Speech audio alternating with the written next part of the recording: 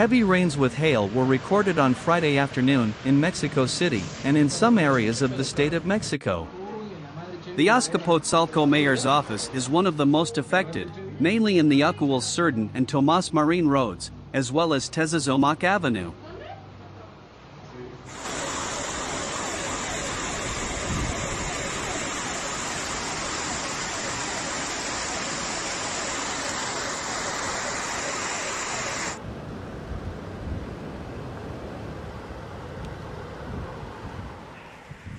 The road of Aquiles Serdán Avenue is strongly affected.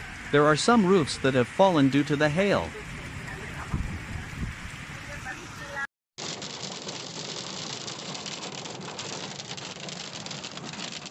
Social network users recorded the heavy rain accompanied by hail that floods Azcapotzalco, as well as the waterfalls that occur inside the STC metro at the El Rosario station.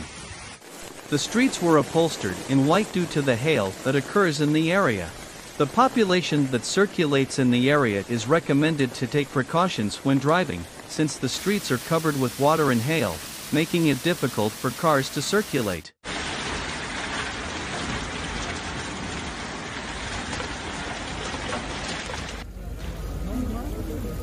Large accumulations of hail and water begin to flood the area. The hail has left several puddles in important roads of Azcapotzalco.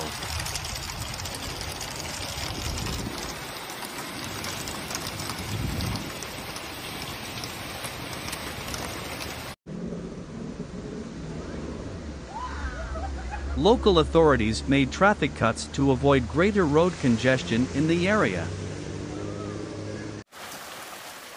According to the National Meteorological Service, heavy rains, thunderstorms and hail were expected in the northeast, center and southeast of Mexico.